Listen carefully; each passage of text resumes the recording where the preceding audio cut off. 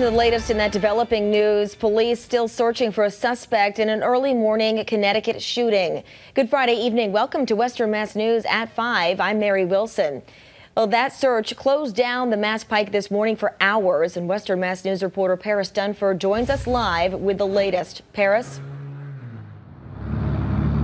Mary, police are still asking people of the Blandford, Russell, and surrounding areas to remain cautious and keep an eye out. That's because they're still looking for the suspect, 22-year-old Darnell Barnes. Now, he is a 5'5" male with a slender build. This is video from a shooting investigation in West Hartford, Connecticut earlier this morning.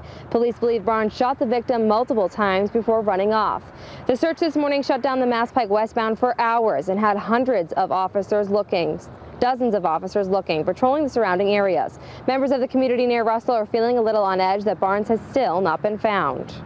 You never know. I mean, especially the way today is, you don't know. Right now, he's probably desperate. He probably wants to look for, probably steal a vehicle or something. Although police say residents should not be alarmed, they are still asking people to remain indoors if possible and to lock your doors. They ask that everyone keep an eye out and call 911 for anything suspicious. Police do consider Barnes to be armed and dangerous. And this search today did affect some area schools. I'll have more on that tonight on Western Mass News at 6. For now, reporting live, Paris Dunford for Western Mass News.